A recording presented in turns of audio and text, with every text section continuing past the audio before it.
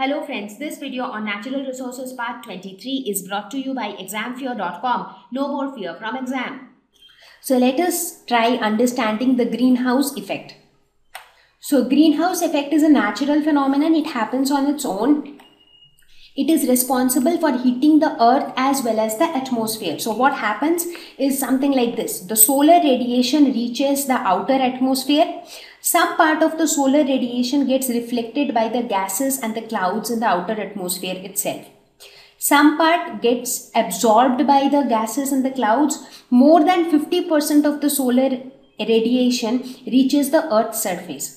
Now, this solar radiation which reaches the earth's surface, they reach the land, ocean, etc., heat them up. Now, when they get heated up, they release infrared radiation. So this infrared radiation which tries to get out of the atmosphere, what happens? So all this infrared radiation, they are not able to escape into the space. Why? Because the greenhouse gases absorb a major fraction of the infrared radiation. Thus, the infrared radiation absorbed heats the earth's surface, because infrared radiation is all about heat. So most of the heat, because of this infrared radiation being absorbed within the atmosphere, most of the heat also is contained in the atmosphere. So this cycle repeats until no infrared radiation is left over to emit. So this process will continue. Like every time the infrared radiation comes here, the greenhouse gases will absorb some part of it and re-emit it. Again, this infrared radiation, so when it is re-emitted, again the objects inside the earth will get heated up. They will again emit some infrared. Again, the greenhouse gases will do the same thing, and this process will continue until the infrared radiation is left over to emit. As a result of all of these, the earth's temperature increases. That is, the earth overall gets heated up, and this effect is known as greenhouse effect. Now, which are the important greenhouse gases? Now since the beginning I have been talking about that some gases, they tend to absorb and re-emit the infrared radiation. So what are those greenhouse gases? So the important greenhouse gases are carbon dioxide and methane. So these are the two important greenhouse gases.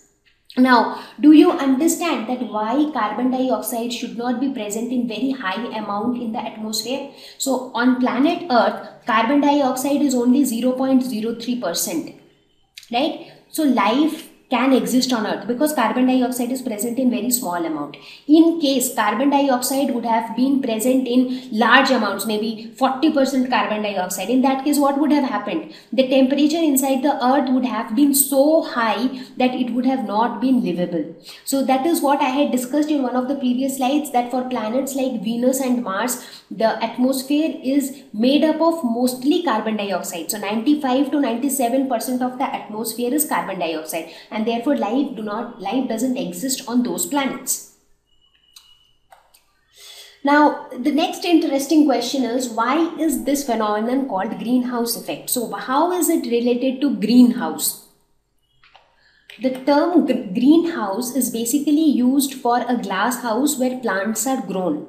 Now, especially during winters when there is not sufficient sunlight for plants to grow, this technique is often used where you take a box whose top cover is made up of glass, like as you see here, and inside you put the plants. So what happens is, this glass will allow the sun rays to enter inside. That is, it will allow the light to enter inside, but it doesn't allow it to come outside. So basically it doesn't allow the heat to come outside. So in a way, this glass house traps the heat inside, and that is how it helps the plants to grow, because during winters anyways you do not get enough heat, and therefore the plants, sometimes they do not get sufficient light to grow. So in this glass house, there are provision to control the temperature, light, shade, irrigation, humidity, so that it supports better plant growth. So this type of glass house is termed as greenhouse. Now, when you look at this entire phenomenon of greenhouse effect, you see that is similar to this. So in greenhouse effect also, the solar radiations are allowed to enter inside the earth through the atmosphere, but only when the infrared radiation tries to go out of the atmosphere, that time only it is absorbed and re-emitted. So entry is allowed but exit is not allowed. So because of this similarity, this effect is known as greenhouse effect. Now this glass house which I am talking about, this glass house can be very small sized. This can also be industrial sized. So its size actually is quite diverse. It can be from small sized to industrial size. In fact, you can feel this greenhouse effect even inside a car. For example, if you close all the windows, doors inside a car and park it in sun. So in a sunny afternoon, if you park your car with all doors and windows closed, what happens? Now after some time, you keep it there for maybe half an hour to 1 hour. Then when you come back, when you open the car, what happens? How is the temperature inside the car?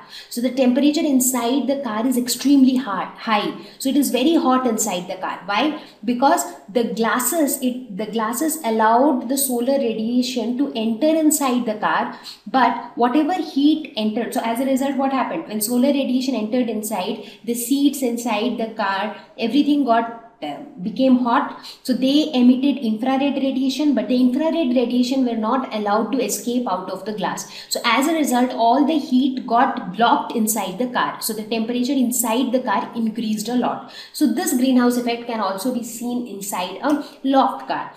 So therefore, if somebody stays inside a car on a sunny afternoon or a sunny day, and if the car gets locked somehow, and if a person is stuck inside the car for a long time, it can even cause death, because the temperature will increase so much that the person will start suffocating, and this might lead to his death.